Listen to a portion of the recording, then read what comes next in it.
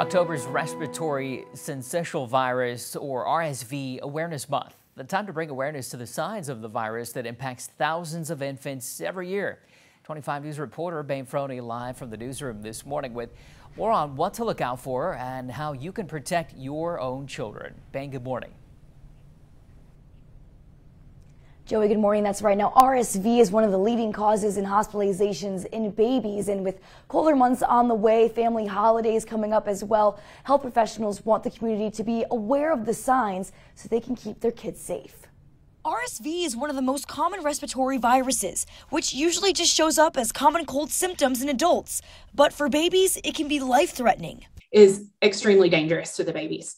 And it can cause, them to actually be admitted to the hospital, to require a breathing tube. RSV results in over 80,000 pediatric hospitalizations every year. And according to the CDC, it's the #1 cause in bronchiolitis in children, which could lead to respiratory distress. And the danger is that it is easily transferable, but most adults aren't even aware that they have it. If you're loving on new babies, kissing new family members' babies, playing, holding, touching without some really good hand hygiene, you could potentially pass it to them.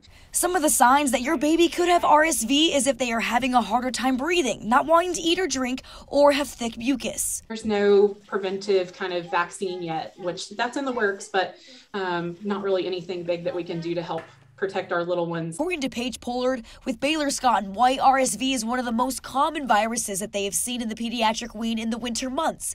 But this year, things were a little different. We actually saw a huge peak in RSV between about May and July of this year. It was like our winter time normally is. And I will tell you, it's probably one of the worst seasons of RSV in that time frame that I've seen in a while. And while health professionals aren't sure what will happen in the upcoming months when it comes to RSV, they encourage the community to be extra careful around newborns as we approach the holidays. Wash your hands. Make sure that we're using really, really good hand hygiene.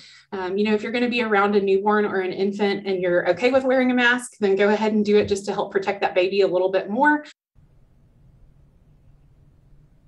Now, doctors are encouraging the community to continue getting their regular checkups, especially at this time of year. And if you have any questions in regards to RSV, to ask your doctor. In the newsroom, Bane Froney, 25 News.